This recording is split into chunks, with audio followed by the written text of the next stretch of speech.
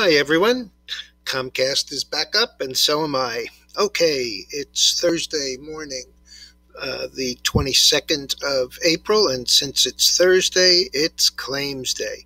This is video number 724 and it is your pre-opening comments. Okay, so Asia's mixed, Europe is up slightly, and claims numbers also continue to improve. Initial claims, 547. Expectations were 603, so that's a beat. It's also a beat on the month-to-month basis because last week was 576. So that's, again, an improvement. Nothing overwhelming, but improving. Still high, again, but improving. Continuing claims were down 3,674,000 versus 3,708,000. And we had a bunch of earnings today.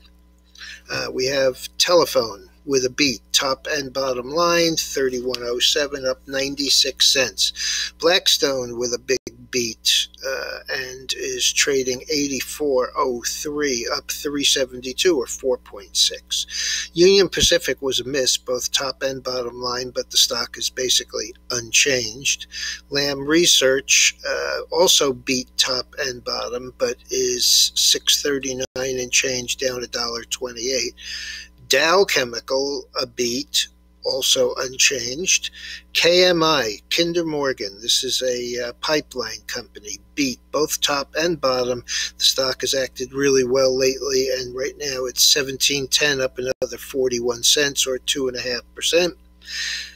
Teradata started moving yesterday, and I guess overnight they came out with some first quarter guidance substantially up, and the stock is 50.75, up 10.87. And DR Horton was a beat, up $1.20 at 94.50. The futures are about unchanged. The Dow's implied open is literally up under $1. The NASDAQ looks to be down about $4, and the S&P is unchanged.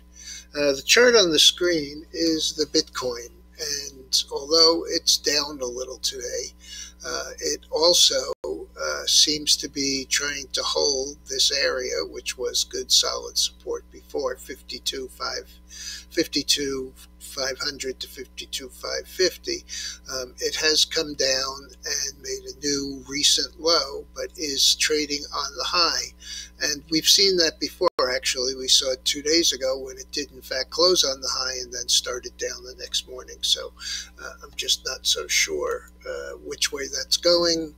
I still have a small position in GBTC, started earlier, and I also have a position in Ethereum, which is up pretty substantially more than Bitcoin has been recently.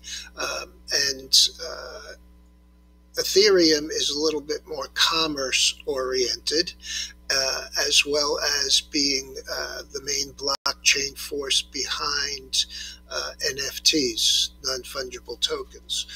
Okay, this is the gold, and it is doing pretty much the same thing it's been doing all along. Goes up one day, goes down the next, goes up the following, goes down the next. This is the only place I see more than 2 or 3 days in a row. We are really trying here. We obviously have to beat yesterday's high, which is 1798.40. Last is 1784.20. So we'll see how that works out. Alrighty, everyone. Glad to be back. Don't forget to subscribe. I'll be back later.